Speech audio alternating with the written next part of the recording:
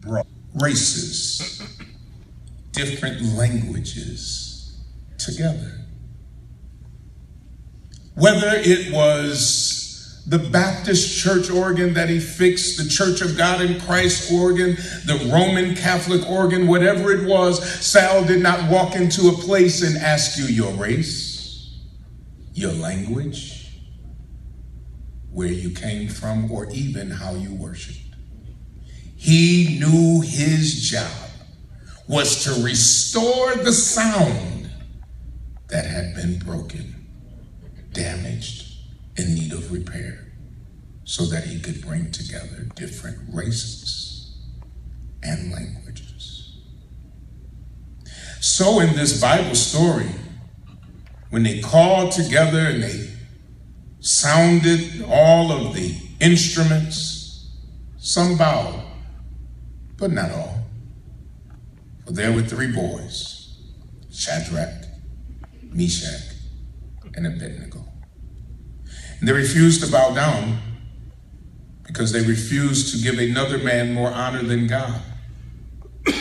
Music can hurt if you do not know how to utilize that gift that God has given us. Woe unto the man who uses what God has given us to separate, to harm, to kill, and to maim. But blessed is the man who recognizes that music is a gift from God to bring together races and nations and languages. Shadrach and Meshach and Abednego refused to bow, but they still heard the music. The music that maybe when they were in that fiery furnace, they had to hum a new tune in order to make it through a dreadful situation. Buffalo, Western New York, Rochester, Syracuse has lost someone who fixed the instrument.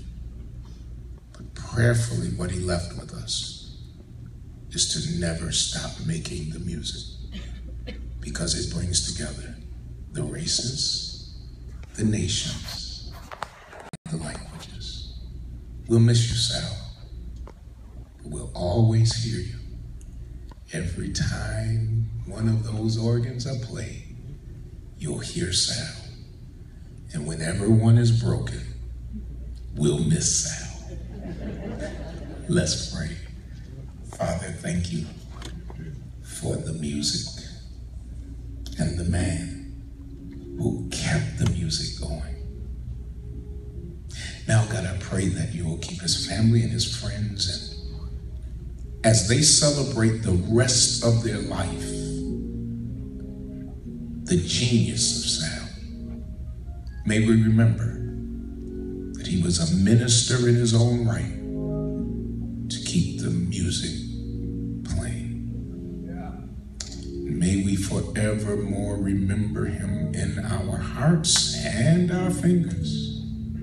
And every time an organ is played, may it glorify heaven and may it honor sound. In Jesus' name, amen. Pat?